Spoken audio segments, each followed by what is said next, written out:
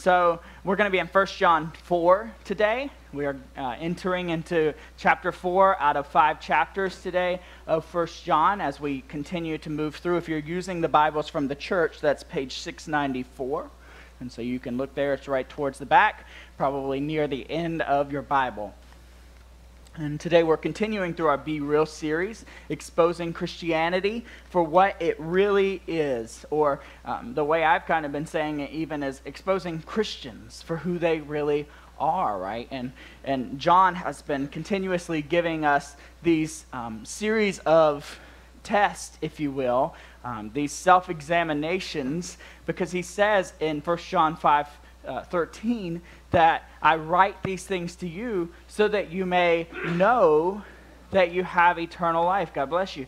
So that you may know that you have eternal life. And so he is writing here in 1 John what those of Jesus, the followers of Jesus, the disciples, the apprentices, the people who have placed their faith and trust in Jesus Christ, what they are going to look like, what they're going to smell like, what they're going to act like, what they're going to feel like. And so we've just been unpacking those things as we move week to week. And so today we're in 1 John chapter 4. But over the last 2 weeks specifically, John reminded us of the two defining marks of the children of God. The two defining marks. And so the first was righteousness, right? Righteousness. We talked about practicing righteousness versus practicing sinning, because those who practice sin are of the devil, John says, but those who practice righteousness are of the righteous one, who is Jesus Christ, right? And so that was in 1 John 3, verses 1 through 10, and then last week we moved into verses 11 through 24, where he said that love is the other defining mark of the authentic believer, of the Christ follower, of the children of God, is love, genuine love, right? And we talked about the difference between hatred and then love, but we also talked about a third, which I know many of us in the room were like feeling this, was indifference, right? It's not that we don't if we don't hate them, like we have no reason to hate them, but we don't really love them either. We're just kind of indifferent. And John speaks to that, and we were reminded that that can be just as satanic and hateful as hate can be, right? When we are simply indifferent and careless, right? And so that was last week's text, but today's talk will seem short and a bit like review, and that is because John is very, first of all, straightforward in this passage. There's no need for a bunch of deep interpretation. It's just, it is what it is, right? And so he's straightforward to say what he wants to say, and because it really is something he's written about more than a few times. But in today's text, he really focuses in on one key point, which will really be our only point today. So today, John the Apostle lays out what is the very foundation of love. What is the very foundation of love? What is the baseline? What is the starting point of love? Understanding love. So, first, I would like to, this is not going to be on the screens. I want you to look at your Bible. We're going to be in 1 John chapter 4, and I'm going to read the first bit of text today in 1 John chapter 4, which we will not focus in on so much today, but I do want you to notice something. So if you'll look with me at 1 John chapter 4. And John says, Beloved, do not believe every spirit, but test the spirits to see whether they are from God. For many false prophets have gone out into the world. By this you know the Spirit of God. Every spirit that confesses that Jesus Christ has come in the flesh is from God. And every spirit that does not confess Jesus is not from God. This is the spirit of the Antichrist, which you heard was coming, and now is in the world already. Little children, you are from God and have overcome them. For he who is in you is greater than he who is in the world. They are from the world, therefore they speak from the world, and the world listens to them. And we are from God. Whoever knows God listens to us. Whoever is not from God does not listen to us. By this we know the spirit of truth and the spirit of error. Right? And so we really talked about that back in 1 John chapter 2 a few weeks ago when we were unpacking verses 18 through 29, talking about the false prophets and those who are under the spirit of the Antichrist that John describes in 1 John chapter 2. And so here, he really is echoing, I want you to see this, he really is echoing almost exactly what he was trying to tell his readers in 1 John chapter 2, verses 18 through 29. Notice how he hits those same three signs of the spirit of the Antichrist that we described just a few weeks ago, that they depart from fellowship, that they then deny the Son, and then they attempt to deceive the faithful. And so we see that in this text just as we saw it a few weeks ago in 1 John chapter 2. And so then John will move forward again into his favorite topic, which will be our main text today that we will unpack, which is 1 John chapter 4, verses 7 through 16. So if you would follow along in your scriptures or look with me on the screen. So it says, "Beloved, let us love one another. For love is from God, and whoever loves has been born of God and knows God. Anyone who does not love does not know God, because God is love. In this, the love of God was made manifest among us, that God sent his only Son into the world so that we might live through him. And this is love, not that we have loved God, but that he loved us and sent his Son to be the propitiation for our sins. Beloved, if God so loved us, we ought to love one another. No one has ever seen God, but if we love one another, God abides in us, and his love is perfected in us. By this we know that we abide in him and he in us, because he has given us of his Spirit.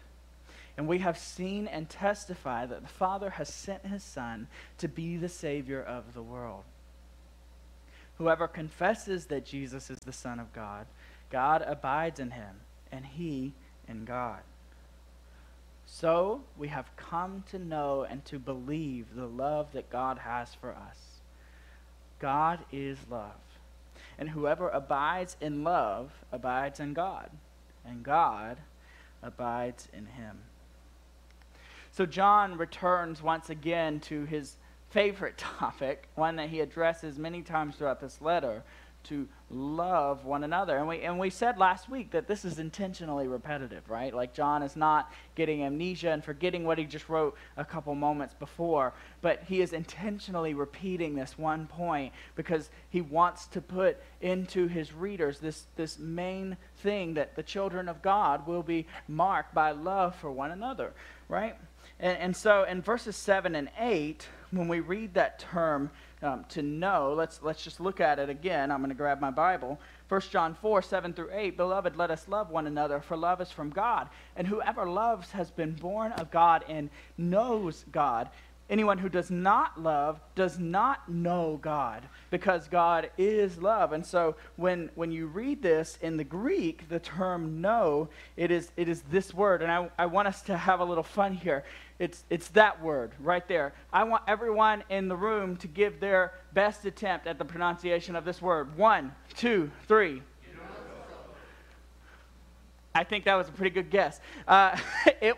It is gnosko. It's exactly what it looks like, actually. Rarely in the Greek do you look at a word and you just know how to say it. But that is actually how you say it. It's gnosko. This word is translated to know. And this word actually implies the same thing that the Hebrew word in Genesis 4:1 does.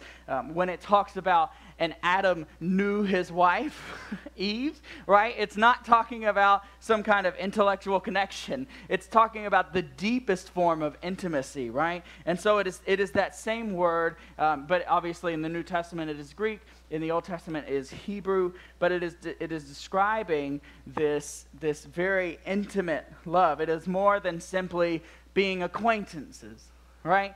It's actually to love and to be loved by God. It is to know him in just the deepest way. And then John reveals something about the very nature of God. God is love. God is love. Not God loves. God loves, certainly.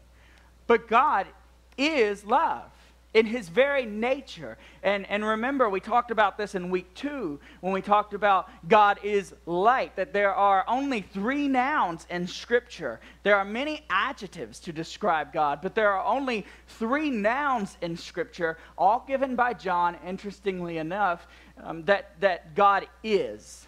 God is spirit, John 4. God is light, 1 John chapter 1. And God is love. And that's today's text in 1 John chapter 4. And so this means that everything that God does is flowing out of who he is. And so every way in which God acts is flowing out of who he is. And so his holiness, his faithfulness, his patience, and his kindness, his ability to judge, right? All of that is flowing out of his very essence, which is love. God is love. It was once said that love does not define God, but that God defines love. Love does not define God, but God defines love, which means that all these other loves that you've experienced and the way in which maybe you have understood love prior to understanding God's love, any kind of love like that is not to determine, okay, this is who God is. It is that you must know who God is to understand what is truly love. And so all these other things will not simply define God or frame God for you, but when you begin to understand God and you have a personal faith and communion with God, and I'm talking about the triune God, Father, Son, Holy Spirit, then you understand what is truly love. John spends the rest of the text making this one point. And he really emphasizes this and pushing this. And this is that one point which will be our main focus for the next few minutes. Understanding the gospel is key to understanding love. Understanding the gospel is key to understanding love. And let me show you in our text. 1 John chapter 4, beginning in verse 9. In this, everybody say, in this. In this, the love of God was made manifest among us, that God sent his only Son into the world, that we might live through him. In this, everyone say, in this. In this is love. Not that we have loved God, but that he loved us and sent his Son to be the propitiation for our sins. And then verse 14. And we have seen and testify that the Father has sent his Son to be the Savior of the world. Whoever confesses that Jesus is the Son of God, God abides in him, and he in God. And so we have come to know and to believe the love that God has for us. John keeps going back to this truth that God the Father has sent his only Son for you. God the Father has sent his only Son for you to be the propitiation for your sins, that you might live through him. This is love. He says in 1 John 4:9, In this, love was made manifest. That term manifest, as you probably all know, simply means it takes form. To take form. And so when he says that, he's saying, in this, love took form. We could see it. We could touch it. We could talk to it. We could feel it. We could learn from it. In this is how we saw God's love, that God sent His only Son so that you might live through Him. That He sent, in this is love. In this, love was made manifest.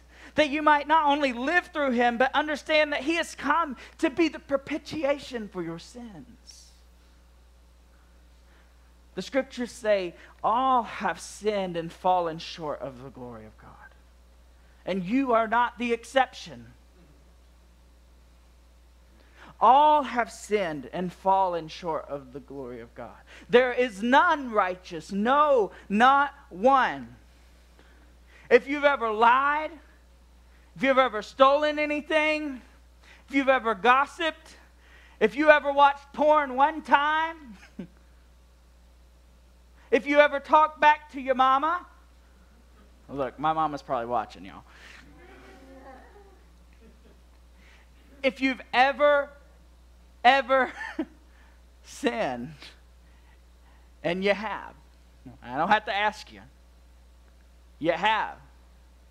Because I'm human just like you, and I know I mess it up all the time, right? All have sinned and fallen short of the glory of God. But in this is love. In this is love, that God the Father has sent His only Son for you, that He might be the propitiation for your sins. And we've talked about this before in this series. What does propitiation mean? It means that Christ, in His death and in the shedding of His blood on the cross, He has taken your sin and shame and paid the debts that were owed. One of my favorite songs growing up used to be that old hymn, Jesus paid it all, and all to Him I owe. Sin had left a crimson stain, He washed it white as snow. We've all sinned. And God made His love take form. In this is love manifest, that God sent His only Son in human form, fully human and fully God. Now that's a tension to work out, right? Fully human, fully God, lived a perfect life, was tempted in every way, Hebrews says, but he resisted sin. He resisted the enemy who was tempting Him. He lived a perfect life. And then in the will of the Father, He walks up a hill called Golgotha, carrying His cross, beaten, mocked, and shamed. And they lay Him on the cross, and they nail His hands, and they nail His feet. And He is there on a very bloody, but somehow good Friday. And He dies about 3 o'clock that day and is put in the tomb of Joseph of Arimathea.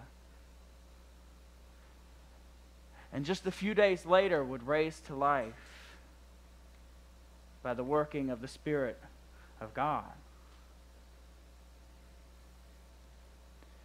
And it's for you. It's for you. It's for His glory. But it's for you. That He might show His love. That you might understand that what we said last week, He didn't just say, I love you. His love took manifest. It took form.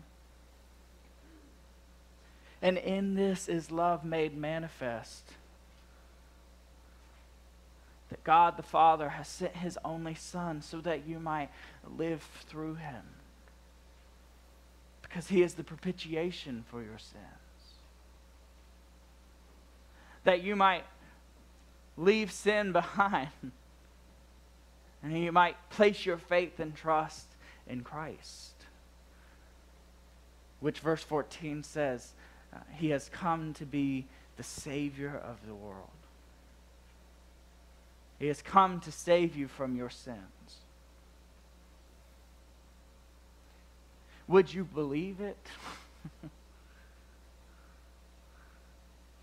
And when I say believe it, like, it's too good to be true.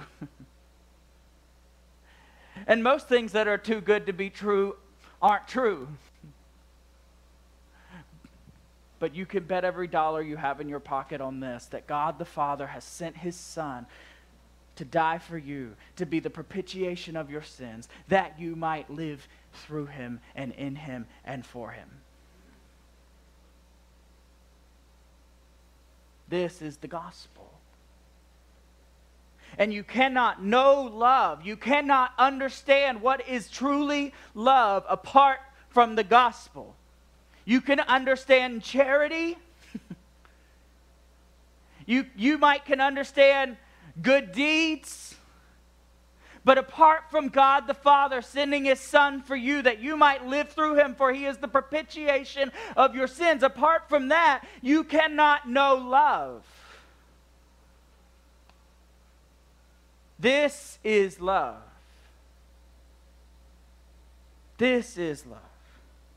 He sent his Son to pay our debt, that Christ has come to be the Savior of the world. He has come to be your Savior. You don't have to live like that. Insert, fill in the blank here. You don't have to live that life anymore. The Father in love has invited you into new life. The fullness of life. Life and life abundantly. And those who abide in this love, John says at the end of our passage today that the triune God, Father, Son, Holy Spirit, abide in those who abide in that love.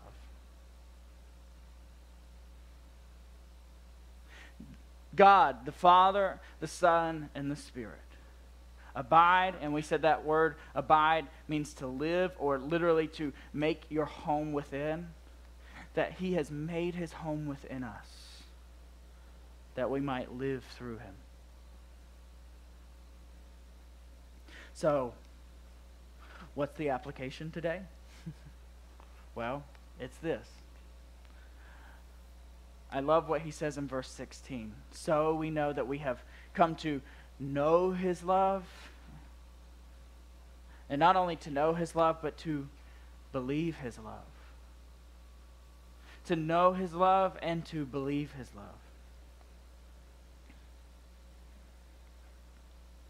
So then the direct application is this. If you have not come to place your faith and trust in the person and work of Jesus Christ, love made manifest for us, the invitation is open to you every day. And Paul said today is the day of salvation. There may not be a tomorrow. There may not be a tomorrow. Today is the day of salvation. For some of us, may not be a 3 o'clock today. Love was made manifest for you that you might place your faith in the one who has come to be the propitiation of your sins. Would you repent of your sins? Would you repent of your sinful lifestyle and your evil practices and your wicked and rebellious ways? And would you place your faith and trust in Jesus Christ today? There is another option, guys. You don't have to keep living that life. It has been given to you that you might believe in Christ and live in his truth. Let's pray.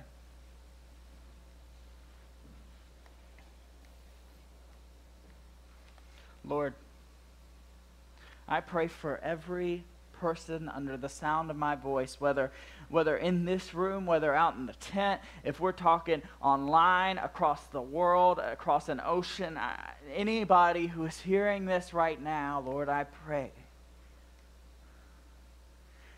that they would know your love and that they would believe that love. That, Lord, they would repent of their sins and their evil ways. God, that heart of flesh might be turned into a spirit-filled heart, Lord.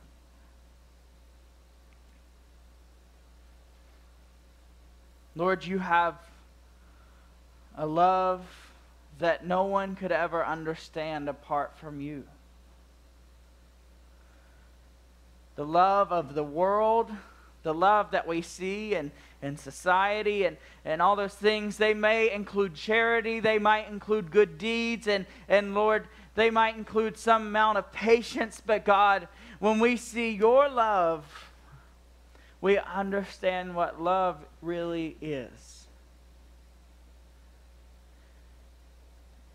And God, in this, your word says, love was made manifest. Lord, that you have sent your Son for us, that we might live through him. Lord, that he took the cross and was the propitiation for our sins, that he paid every debt owed.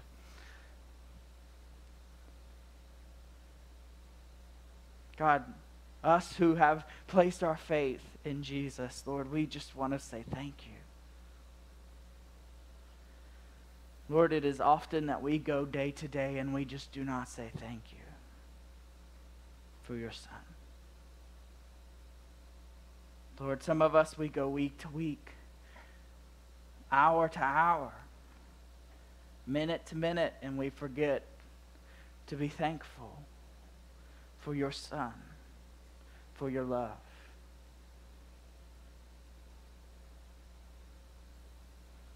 Lord, for those of us who have not yet believed, Lord, I pray that, Lord, your Spirit would do a work of regeneration in the heart. And God, that, Lord, you would lead them to repentance. And Lord, that you would lead them to faith. And Lord, that you would lead them to trust.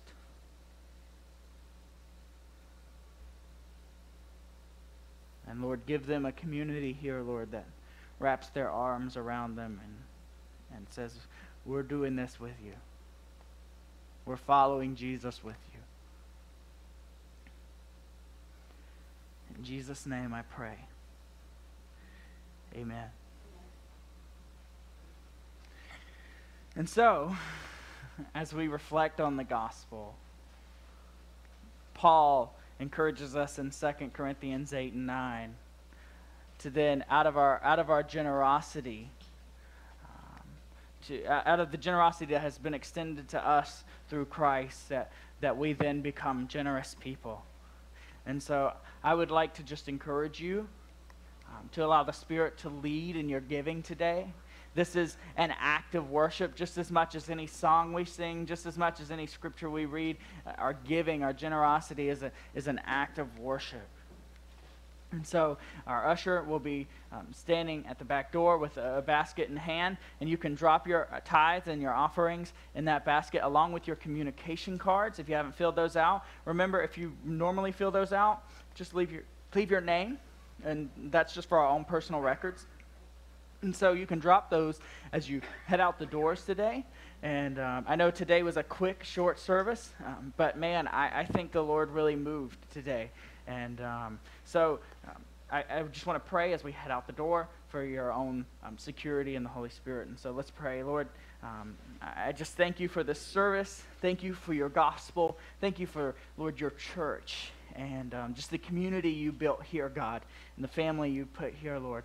And Lord, I just want to pray for our giving, Lord, that you would just lead us to cheerful giving, to generosity for the ministry, for our community around our church, Lord. and everything that you do through those funds. And so, Lord, I just pray that in this giving you would bless the gift and you would bless the giver. And Lord, as we depart, I pray your Holy Spirit would just keep us, Lord, protect us, guide us, Lord. I pray that you would shine your face upon these people, Lord, that you would, Lord, just give them your peace most of all, Lord, as they continue through their week, and then bring us back together at the next appointed time. In Jesus' name we pray. Amen. All right.